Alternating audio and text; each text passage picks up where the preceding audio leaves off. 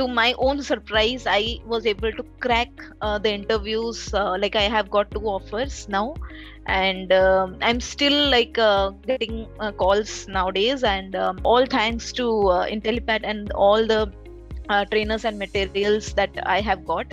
The app builder certification was a pretty powerful one, so I wanted to do that. And then now I'm actually transitioning into becoming a marketing cloud administrator. After getting into Intellipaat as a training part, and I just started as a lead developer for the current positions which I'm doing right now. Then I got selected in the startup, and I started working with them. I got a hike more than 100%, so it was pretty good for me.